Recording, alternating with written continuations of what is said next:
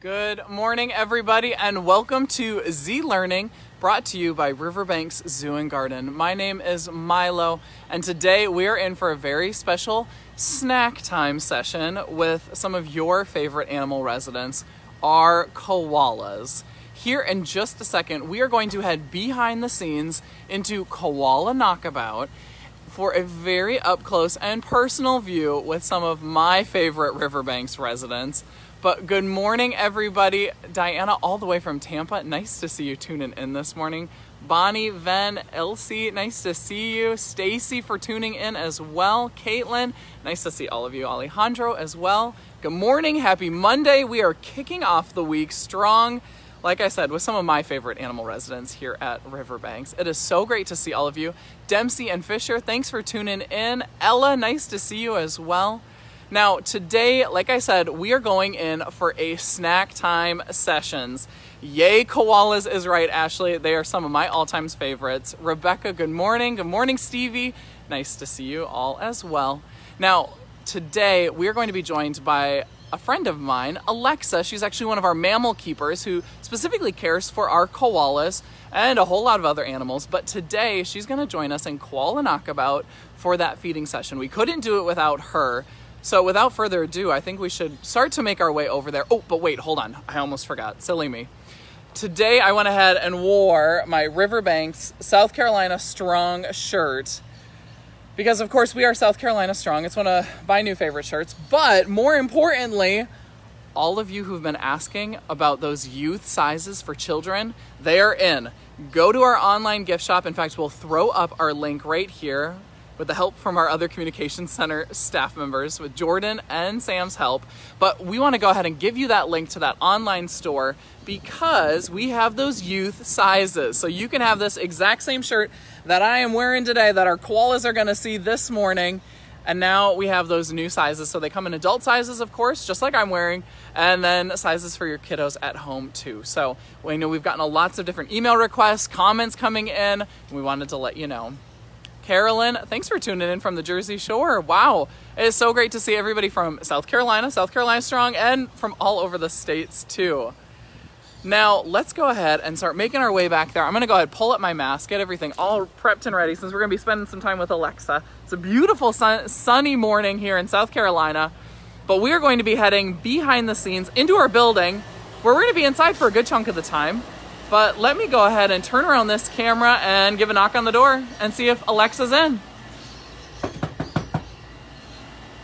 Oh, perfect timing. Good morning. Nice to see Alexa here. Let me go ahead and dip in our foot bath real quick and kind of spin around. Thanks so much. Now, we are so excited. We've been back here with koalas before. It was with Catherine, actually, and we specifically met Cody. Now, this morning, we might say hey to Cody, but we are doing routine with you. In fact, right now is feeding time, isn't it? It's feeding time. We're going to be getting ready for Lottie to go outside. So we try and rotate our koalas out onto habitat as much as possible so that they can get sunlight and they can bask in the sun and really enjoy themselves. But every day we give them new eucalyptus browse. So you guys are going to come along with me and I'm going to show you how we pick that out. Perfect. So we have the eucalyptus. Let's go ahead. We're going to follow you. Lead the way. Okay. Now, oh, it's labeled. We're all good. It's eucalyptus refrigerator right there. We're not lost at all. We like to label our things here at Riverbanks. So every day our koalas get 3 different kinds of eucalyptus. So today we've picked out for the week here, we have some Propinqua, Vim Hybrid, and Rudis for Lottie today. Wow. So I'm going to go ahead and open up the fridge and you can take a look and see what the massive refrigerator is. All right, let's go ahead and peek on in. We'll go in before Alexa here quick. It's kind of a tight space, so we'll do a quick little tour. Look at all this fresh eucalyptus. It looks delicious if you're a koala, I have to say. Now we'll stand back here. Alexa's actually gonna head on in and kind of stock up. I wanted to give you that closer peek quick. Now everything is labeled, correct? So you have all the bushels that are all wrapped around so you know which one's which. Absolutely. So I cheated a little and came in just to make sure I knew where everything was for you guys. But sometimes we do have to hunt, but we do label all of our eucalyptus and we make sure we feed our oldest out first. We do also have 2 different kinds of eucalyptus. Sure. Some from Arizona and then some from Florida. Wow. So we typically feed out 2 Florida bundles. So this is a Florida bundle. This is a Propinqua. And this is actually one of Lottie's absolute favorites. So we like to try and cater to to our kids when we can. Lucky Lottie. Okay, so if you missed that, Alexa just mentioned it came all the way from Florida. This bushel did. This bushel came from Florida. But we also get bushels from Arizona as well. We don't grow them right here in South Carolina. We do have our own eucalyptus greenhouse, but it doesn't stock up nearly as much as our koalas are eating on a daily basis.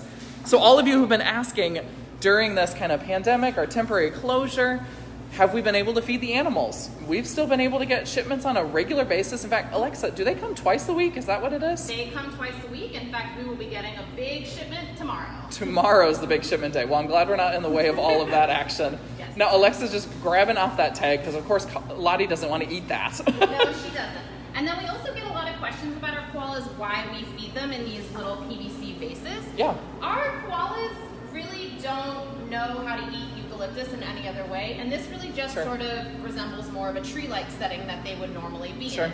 So we go ahead and put them in here. There's water in them so the eucalyptus stays nice and fresh, and then she can go ahead and just pick through whatever she wants to eat from it, and that's just the easiest way for us to feed them. That makes perfect sense. So instead of course, like a dinner plate like you all might be used to at home, we give it to them like they would naturally have it in big bushels growing up in the trees. And they actually have little connectors. We'll watch Alexa put them up, but they actually hang at koala height instead of being on the ground. So we'll keep them arboreal so that way they're up in the trees. Absolutely. So I'm going to go ahead and grab her other 2 bushels, and then we'll go ahead and pop them outside. Perfect. So all 3 of these then are for just Lottie. Just for Lottie. Okay, so they go through a whole lot of eucalyptus. In fact, those of you who are Riverbanks regulars, you know that koalas are hands down, no questions asked, most expensive residents to feed here at Riverbanks Zoo and Garden. Now, the reason why they are oh so expensive is, like I said, and like Alexa was explaining, we don't grow these here in the state of South Carolina. There's a lot of varieties that are maybe a little too tropical for our state even, which means that all of that shipment, transport, the big boxes they come into, it costs a whole lot of money, but we wouldn't do anything but top-notch care for our animal residents, and that goes even down to the fresh leaves that they're eating. You can see all the water dripping off. They were sitting in those big vases. That is a big old bushel. Yeah, so this is actually one of our Arizona bushels. So you can see that they are a little bit different. Yeah. It's just a different species. And so we do like to feed them 3 different species every day. And we also try not to repeat species. So we make sure that we don't feed 2 propinquas, even though she really loves the propinquas. We try not to feed them twice in a row because just like everybody else, just like you guys at home, variety is the spice of life, and we like to mix it up for them. Absolutely. Not only the spice of life, but if you think a koala out in the wild wouldn't spend its entire life in just one tree variety. It would be living in a big grove, a big forest, and it would be having lots of different varieties. I'm seeing a lot of questions come in though. Sarah was wondering how sharp are their teeth. Other people were wondering, do they have teeth? Jax was wondering that. Alexa, they have teeth. They absolutely They definitely do. They need to defend themselves as well. They also have very, very long claws, and they have very specialized teeth that help them really grind down that eucalyptus. But they're very powerful, and they can actually bite through welding gloves. Woo! Very, very powerful bite. So you really don't want to mess with a koala if you ever find yourself with one. So we have all 3 bundles ready here for Lottie. I'm just going to go ahead and mist it down with some water. We like to do that just because they don't really get their water sources from anything but the eucalyptus. So we like to give them just a little bit of extra water to make sure that they're staying hydrated and have everything that they need. That is such a good point. So Alexa's going to go ahead and kind of mist down everything, give it a quick little rinse over to add that moisture to them. Because imagine if you were a koala hanging up in the trees of Australia, it is dangerous for you. That's where the predators hang out, are on the ground, for you to go down and have a drink of water, let's say, by a water source. So their main source of water just comes from their food that they eat. I love it. That was a simple spray. Yeah. All right. Looks so beautiful. we're going to go ahead. It's a little bit of a tedious process. We're just going to take these out one by one, and I'll show you guys our outdoor habitat. I'm sure some of you guys have seen it. Absolutely. But we're going to set it up for Lottie, and then we'll go ahead and bring her on out. All right, so we'll follow you on in. So she knows she grabbed those big PVC vases. Now, we are behind the scenes, so you might see some bedrooms over on the left as we kind of trail behind. Now, we do have 3 koalas here. I know that a few people have been asking, but our communications team has been typing in those answers, answering them live for y'all, so hopefully you know already. But we have Lottie, Charlotte, and Cody, all 3 of our koalas. And all Alexa's doing is she actually is placing them in a system kind of like this one right here, actually. There's a little bolt that is actually into these logs that we've planted in the ground to kind of recreate this kind of climbing structure that they hang out on. And then, of course, the little horseshoe to kind of hold it in place. And that looks perfect. Alexa, that looks awesome. It looks just like a eucalyptus tree. So one checked off. Okay, so we'll kind of hang out here. If you want to grab the other ones, we're going to kind of give a peek. So those of you who are just joining in, we are live inside of one of our koala habitats. Now, if you've been to Riverbanks before, you know we have 3 different koala areas or habitats, homes, we could say, that you can come publicly see. One is outside where we are right now, and then our 2 other indoor ones, which we're kind of peeking at right now. So one for each of our koalas, of course. And then with all those behind-the-scenes bedrooms, of course, if we have any inclement weather, or like Alexa said, we actually rotate our koalas. That way they have a new space that they're seeing all the day long, which encourages them to scent mark, explore, and be active. Even though a lot of you are probably used to seeing them sleeping, they are active. Okay, Alexa, that's 2. That looks awesome. Okay, I want to get a closer look at all these. Y'all, keep sending in these amazing questions. Ashlyn, age 10, was wondering, what other foods do they eat? And do they eat any other things besides plants? That's the fascinating thing about koalas. They just eat eucalyptus. That is their specialty diet. They are highly adapted. They have a very specialized digestive system that can break down those eucalyptus leaves. And that's their favorite snack and their only snack. They just like to eat different varieties of it. Turn it around real quick. Alexa brought in the last bushel. We spread them all out. We're going to encourage Lottie to move around today. Absolutely. Lottie is one of our older females, so we do like to encourage her to move at her own pace and however she wants to move from bushel to bushel. She doesn't always do that, but we will rotate her bundles throughout the day just to make sure that she is eating if she does want to stay in one spot. Such a good point. Okay, now when you say older individual, how old is Lottie? Lottie's 18 years old, so by koala standards, that's pretty old. Typically, they live to be around 12 or so she's doing really, really good. And of course, with all of our wonderful vet staff here, she's got the best care possible. Absolutely. Now, those of you who are familiar with Lottie, you would know too, not only is she an older lady, but she is a very well-versed mother. A shout out to Mother's Day and all of our wild mothers out there, including Ms. Lottie.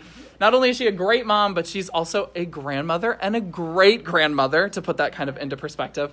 But Alexa, let's go ahead and follow you back out, because we got all of our food out here, but we are missing something, and that is Lottie herself. Now, like we were just talking about while you were grabbing all the eucalyptus, we have a couple different koala areas, and Lottie's actually inside right now in this habitat. So we're going to follow Alexa in. Oh, it's nice and quiet in here. Oh, she was waiting for us, though. Look at her. She's hanging out right here. Good morning, Lottie. So I had already pulled her bundles for you guys, so she doesn't have any bundles in here right now. So I'm going to go ahead and show you guys how we move our koalas. I get asked all the time if they're cuddly, if they're sweet, if they like to be touched. Oh, yeah. Sarah Grace was just commenting in, do the keepers hold the koalas? Sarah Grace, you're on it. We're going to answer that question for you. So we hold them in a very specialized way, and I will show you guys that and walk through it. Lottie's a champ. She's been here for a long time, so she knows the drill. But it's just typically a way for us to move them from habitat to a habitat if we need to. Also for medical procedures, if we need to pick them up and have our vets touch them, we do like them to be prepared for touch. Absolutely. They don't typically really enjoy it, and we like to let them be koalas. They're not pets. They live here. This is their home, so we like to respect their space as much as possible. But they're super good about this being picked up and moved, but we don't actually hold them or cuddle them or anything like that. So Absolutely. I will show you, and we'll move Lottie to the outdoor habitat where she'll spend the rest of the day. All right, so we're going to go ahead and watch Alexa as she scoops up Lottie. A lot of you have been asking, are they cuddlers? Do they like to be held? It's something that they're definitely used to, familiar with, as our keepers move them around. But it's definitely not a cuddly-wuddly thing that we do just for fun. It's a part of their care to move them from place to place. So right here, I have both of her little hands in mine, just that so she's stable. And then I also kind of crook my arm so it's like a tree. That makes sense. She's a little bit more comfortable. So we'll go ahead and walk her on Perfect. out. She's very good at that. She does this most days. Now, Lottie has lived here almost her entire life. Those of you who are familiar with Lottie, you've seen a lot of her Joeys here at the zoo. In fact, Alexa, correct me if I'm wrong. How many Joeys has she had? I believe she's had 11. I thought that. Charlotte. I was going to say, I thought it was right around that number. Here, we're going to go ahead and swing around. That way we can see it a little bit better. Alexa's still carrying Ms. Lottie on over, getting her all the way in here at Habitat, right next to her favorite bushel. You might hear her grunts a little bit. That's typical of her in the morning, just like a lot of older folks, myself included. I tend to be a little grouchy in the morning, right? And a little stiff. So she might be just getting her placing here. Got to have to warm up a little bit, stretch out. Now, koalas sleep a whole lot all throughout the day. Oh, there's one of those little grunts. And a lot of people ask, do they ever make noises? Koalas can be extremely loud when they want to be. In fact, they almost kind of have a roaring sound, don't they? They do. When I heard it for the first time, I was never expecting koalas to sound that way. You think that because they're so cute that they would have like a really sweet, cheerful, chippery kind of voice. But they definitely have a very deep, grunting, powerful voice yes. That's kind of alarming when you first hear it. It's pretty spectacular, actually. Oh, Lottie, you are so sweet. You're checking out the day. Oh, another quick question that we just came in from Jessica. They were wondering, how much do they typically weigh? Let's see. So Lottie weighs about 5 kilograms. So she's about 12 pounds or so. Okay, sure. Oh, good girl. Look at her. She's diving right in. And then Cody is about, let's see, he's about almost 7 kilograms. So okay. He's more about 15 pounds or yep. so. So males are typically a bit bigger than our females. And Cody's a much younger individual, too, than Lottie. So he's kind of more robust, I will say. A little bit more full out. But this is Lottie's favorite bushel. Am I remembering that correctly? Yes, this is her Propinqua. It's one of her absolute favorites. Whenever we have it, we do like to make sure that she gets it because we know it's her favorite and she eats it really, really well. So by the end of the day or by tomorrow morning when we do come in and check on all of her bushels to make sure how much she ate, these will be all the way down to the stalks. We do get asked quite a bit if they eat the whole thing. Yeah. They typically do not eat the whole bushel. They usually really love, you can see all of these really pretty purple flowers. I was going to say all those bright colors, yeah. All of those new growths, that's what they typically like to eat. Sure. The bigger, larger plants at the bottom of the stalks tend to have a little bit more of the toxicity that eucalyptus holds, and they just don't find it as tasty. So they will eat them occasionally, but they typically really love that really nice new fresh new growth, the little leaves, those are the ones that they're preferring. Now, Alexa just made a really, really good point. Eucalyptus is toxic. Pretty much no other animals eat it. They do not have a digestive system that can take it. It makes them very ill, very sick. So we're not recommending y'all eat your eucalyptus at home. You're no koala. Nope, only the koalas eat eucalyptus. No other species do. Exactly. Oh, Ella, I just saw your comment too, because a lot of people are wondering, those big, huge ears, do they have good hearing? You guessed it. Of course they do. That is one of their best adaptations, or their best sense, I should say. Alexa, they don't have that great of eyesight. Is that correct? I don't believe that they do. I'm not 100% sure about that, but from what I understand, it's not as good as their hearing, and then their smell is really good. So they have those really, really big noses that you guys can see on her there, and so you can actually see her sniffing around. So she's smelling for the good eucalyptus. So she knows exactly what she's looking for. So they have a really fairly powerful sense of smell. That is so neat to think of. So instead of sniffing her way through, say like our grizzly bears do, ooh, big shake this morning, she's actually sniffing every single leaf, kind of checking to see which one she prefers, which one she's more interested in dining on.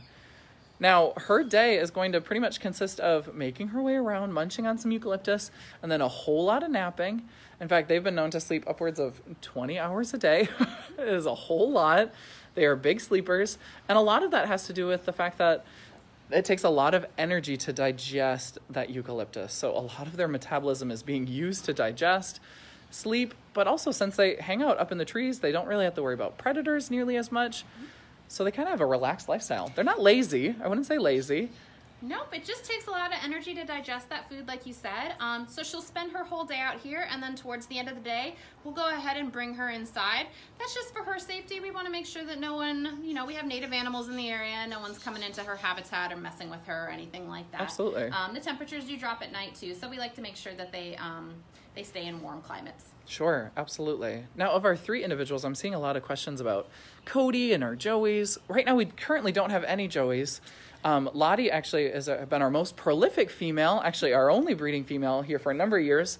But once again, in honor of Mother's Day, she is retired. She is focused on just enjoying life as is. Her last offspring, her last Joey, is Charlotte. And Charlotte actually still lives here at Riverbanks. And that's actually why Cody arrived. Those of you who tuned into Cody's feature on Z Learning, you know that Cody came to us actually from Ohio to specifically be paired with Charlotte. So no Joeys quite yet. No Nope. breeding as of yet. They haven't even met, I'm assuming. They haven't. So we typically, for any of you guys that are curious how the breeding process works here, we typically wait for them to tell us that they are ready. So we talked a little bit about those vocalizations. Now, when Charlotte is ready for Cody and Cody is ready for Charlotte, we will hear lots of vocalizations between the two.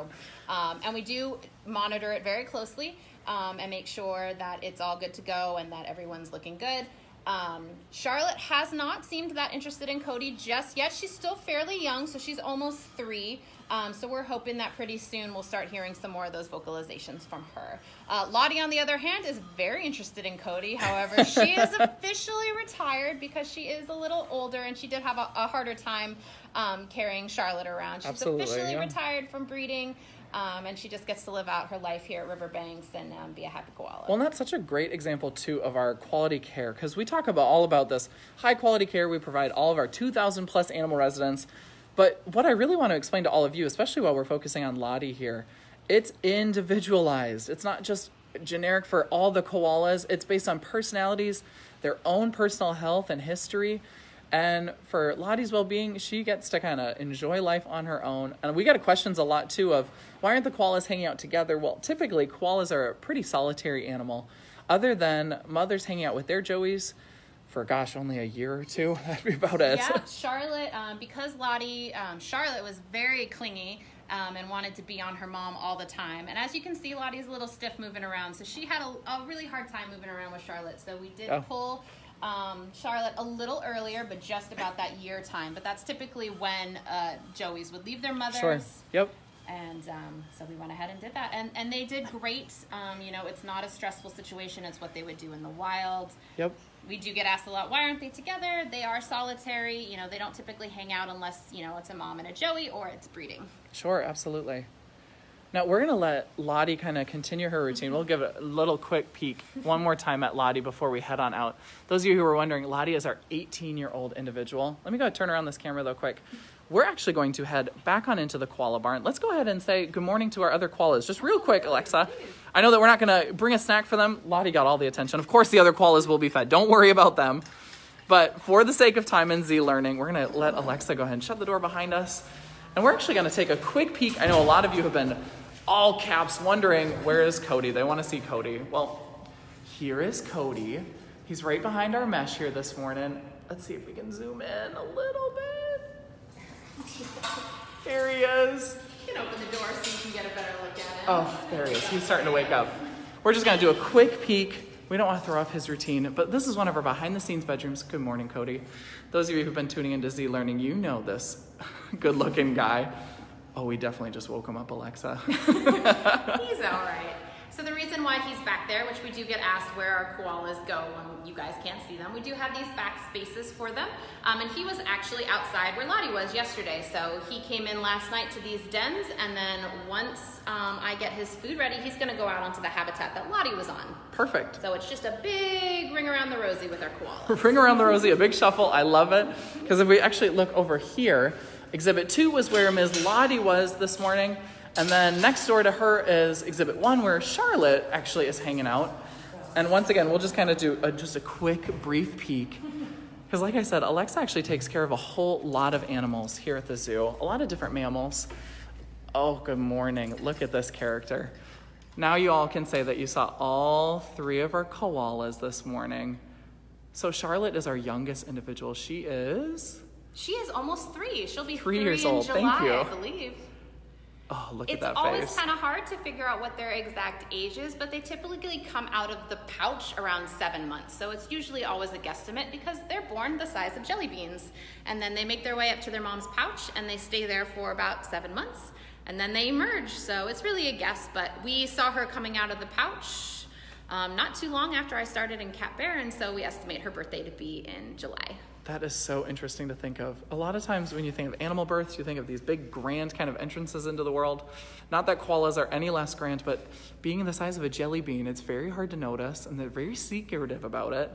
But after the birth, then that individual, that little jelly bean baby, will actually crawl into mom's pouch and then hang out in there, latch onto a teat, and stay in that pouch for a good bit of time. So getting their exact birthdays are a little bit more of an estimation than anything. But of course, we still celebrate their birthdays regardless. Yes, absolutely. We love to celebrate birthdays here. And then actually, she's in a really good spot. You can see just about how much they do eat. Now, Charlotte is our younger girl, so she is a fantastic eater. Look at that. So you can see that she's sort of stripped all of that new growth down. So that's typically what our bundles look like in the morning. What a good point. It's looking a little sparing. Little bear. Yep, little bear that's been out for a whole day. So part of Alexa's routine now is going to be, of course, we fed Lottie. Then it's going to be removing all of this old eucalyptus. So we'll go ahead and compost that. And then bringing out the new eucalyptus and kind of rotating out our koalas too.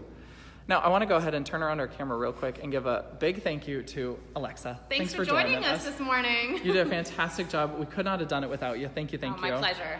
Now, what I wanted to go ahead and do is a quick little wrap up, because we're going to hang out here inside of Koala, is I wanted to remind all of you once again who tuned in maybe a little later, today I wanted to wear our South Carolina Strong shirt because we just recently got youth sizes in this awesome shirt. So head on over to our online gift shop. We'll provide a link here in the caption. Otherwise, just head to riverbanks.org. It's on the main landing page. South Carolina Strong now comes in youth sizes for all you kiddos that are tuning into Z Learning.